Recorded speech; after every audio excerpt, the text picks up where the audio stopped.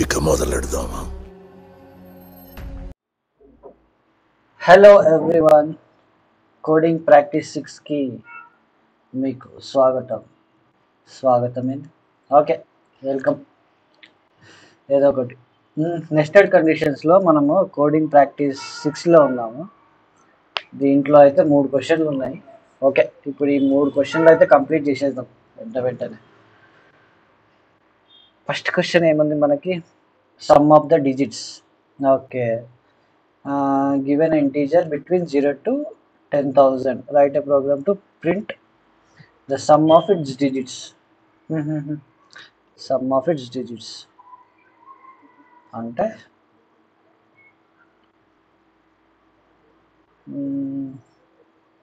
okay, example, similarly if the given number is 9999, your code should print. Okay. సరే,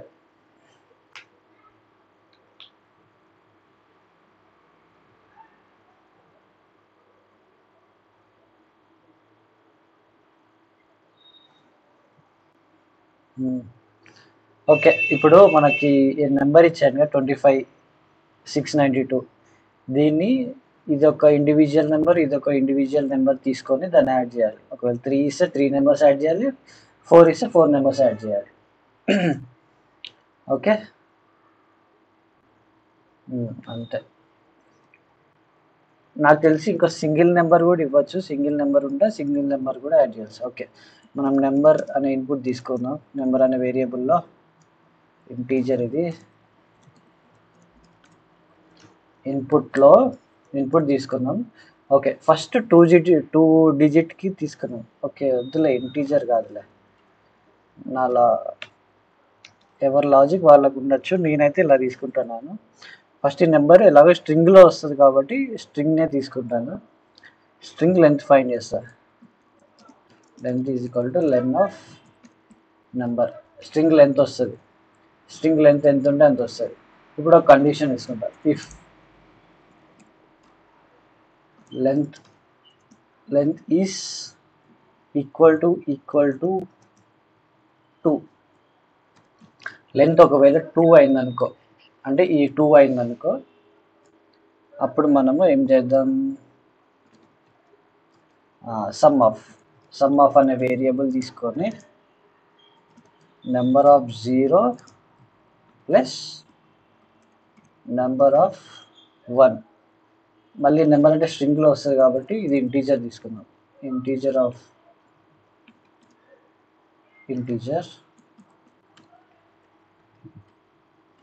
ఇది కూడా same integer. Okay, మనం ఒకసారి దీన్ని ప్రింట్ చేసి చూద్దాం. ప్రింట్ సమ్ ఆఫ్ కస్టమ్ ఇన్పుట్లో 25 ఇద్దాం. సేమ్ ఇదే ఇన్పుట్.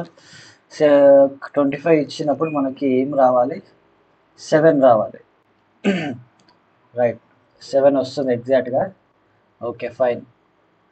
2 నెంబర్స్కి వస్తుంది. ఇవాళ నెక్స్ట్ ఒకవేళ 3 నెంబర్స్ అయిందనుకో, ఇంకో కండిషన్ ఎల్ఇఫ్తోని చెక్ చేద్దాం. ఇప్పుడు లెంత్ ఈక్వల్ టు 3 అయిందనుకో, సేమ్ సమ్ ఆఫ్ అనే variable, same variable some of is equal to ఇంట్ ఆఫ్ నెంబర్ ఆఫ్ 0 ప్లస్ ఇంట్ of number of 2. Okay, 1 0 1 plus 0th index, first index and second index, number of 2. ఇప్పుడు ఇది number of 0 1 2 3 numbers తీసుకుంటుంది. Okay, ఒకవేళ ఎలిఫ్ length అనేది 4 అయిందనుకో, some of ఇంట్ of same number of 0 plus ఇంట్ నెంబర్ ఆఫ్ 1 ప్లస్ ఇంట్ నెంబర్ ఆఫ్ 2 అంటే సెకండ్ ఇండెక్స్ ప్లస్ ఇంట్ నెంబర్ ఆఫ్ 3. మనకు బేసిక్ ఇండెక్స్ 0 నుంచి స్టార్ట్ అయింది కాబట్టి 3. ఓకే, ఇప్పటికైతే కోడ్ అయిపోయింది. కానీ ఇంకొక చిన్న కండిషన్ తీసుకుందాం. ఇక్కడ ఎల్ఇఫ్ పెట్టేసుకుందాం, పైన ఇఫ్ రాద్దాం. ఎందుకనంటే if length is equal to 1. ఒకవేళ సింగిల్ నెంబర్ ఇచ్చినా మనం ఏం చేయాలి? అక్కడ some of is equal to number. Same అదే ప్రింట్ చేసేస్తే అయిపోతుంది. ఇది ఒక కండిషన్ ఉండకపోవచ్చు, విల్ యూజ్ దట్. ఒకసారి చూద్దాం. Okay, right. ప్రోగ్రామ్ అయితే కంప్లీట్ అయింది. Will print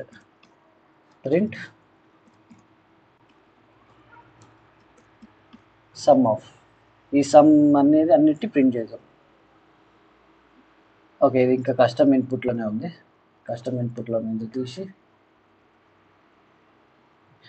okay fine. Basic test cases అన్నీ పాస్ అయిపోయినాయి. Right, hidden test cases pass చేద్దాం. Right, done. Very good.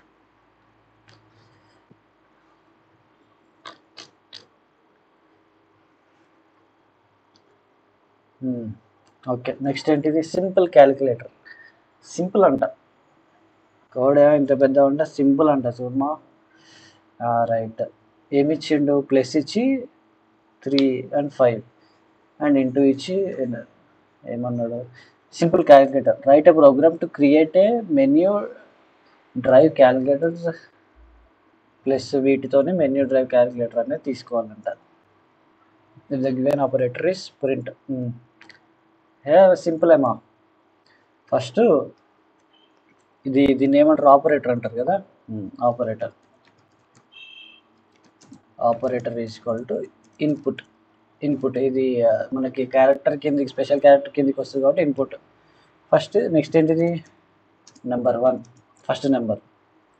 ఇది ఇలాగ ఇంటీజర్లో input. Number 2 is equals to ఇంట్ ఆఫ్ ఇన్పుట్. సింపుల్. ఇప్పుడు ఒకవేళ ఈ ఆపరేటర్ అనేది ప్లస్ అయినప్పుడు వీటిని ప్లస్ చేయాలి, ఇంటూ అయినప్పుడు ఇంటూ చేయాలి, మైనస్ ఇచ్చినప్పుడు మైనస్ చేయాలి.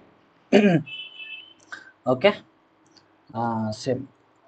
If operator is equal to plus అయిందనుకో, మనం ఏం చేయాలా? రిజల్ట్ వేరియబుల్ తీసుకున్నాం. Result is equal to number 1 plus number 2. అంతే. తర్వాత next LF operator is equal to minus. ఒకవేళ మైనస్ అయిందనుకో, అది మైనస్ సింబల్ వచ్చిందనుకో, రిజల్ట్ అనే వేరియబుల్లో సేమ్ నెంబర్ 1 మైనస్ నెంబర్ 2 అవ్వాలి. Simple. And LF operator equal to multiply into result equal to okay, number 1 into number 2. Okay, number 1 into number 2. And మనకి ఇంకేం operators ఉన్నాయి? Plus అయిపోయింది, మైనస్ అయిపోయింది, division and percentage symbol, modulus operator. Okay, operator equal to division అయిందనుకో, result equal, ఇక్కడ మనం wrong ఇచ్చాం. Result is equal to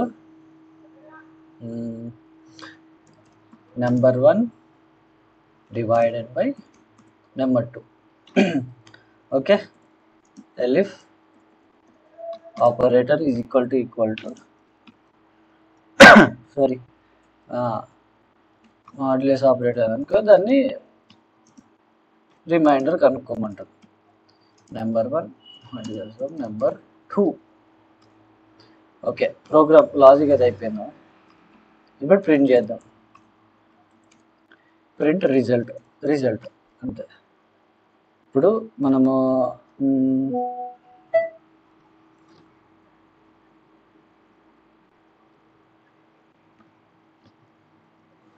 yeah ఇప్పుడు మనము ఒకసారి బేసిక్ రన్ చేసి చూద్దాం. ఓకే, బేసిక్ టెస్ట్ కేసెస్ అనేది రన్ అయిపోయినాయి. ఓకే, మనం హిడెన్ టెస్ట్ కేసెస్ రన్ చేద్దాం. రైట్, హిడెన్ టెస్ట్ కేసెస్ కూడా సక్సెస్ఫుల్. అంతే మామ బ్రో, ఏం లేదు ఇక్కడ. కాకపోతే ఏం తీసుకుంటున్నాం, ఏం చేస్తున్నాం అన్న ఒక క్లియర్ కట్ ఐడియాతోనే వెళ్తే ప్రోగ్రామ్ ఈజ్. ఓకే, నెక్స్ట్ ఏంటి? డినామినేషన్స్. ఓకే, డినామినేషన్స్ అంటే ఏంటి? చిన్న టెక్నికల్ గ్లిచ్ వల్ల నెట్ ఎగిరిపోయింది. Okay, will continue the programme. ఇప్పుడు ఏం చేసినాం మనం, అమౌంట్ అన్న వేరియబుల్ తీసుకొని ఇన్పుట్ తీసుకున్నామా? రైట్, అంటే ఆ అమౌంట్కి ఎన్ని హండ్రెడ్స్, 50s, 10 and 1 తీసుకోవాలో, ఎన్ని నోట్స్ తీసుకోవాలో అడుగుతుంది. ఓకే, 100 అనే వేరియబుల్ తీసుకుందాం. ఇప్పుడు 100 is equal to amount divided by, ఆ అమౌంట్ని డివైడెడ్ బై 100 చేస్తే ఎన్ని నోట్స్ 100 నోట్స్ ఉన్నాయి వస్తాయి.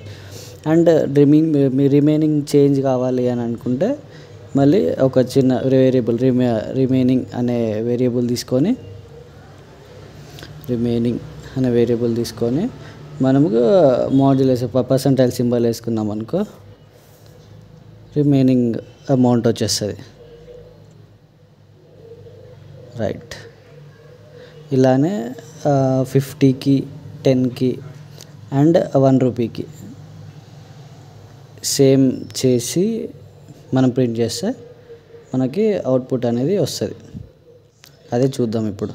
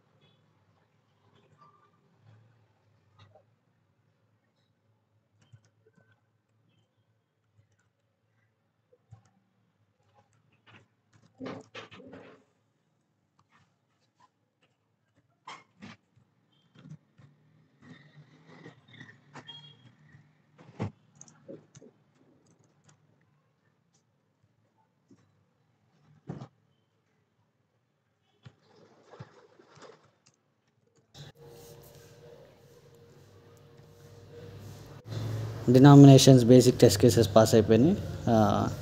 Will check for hidden test cases. Submit. Okay, 10 out of 10 test cases కూడా పాస్ అయిపోయినాయి. Successfully completed 3 questions for the day. 3 questions అయితే కంప్లీట్ చేసాం. Will meet for the coding practice 7. Good bye.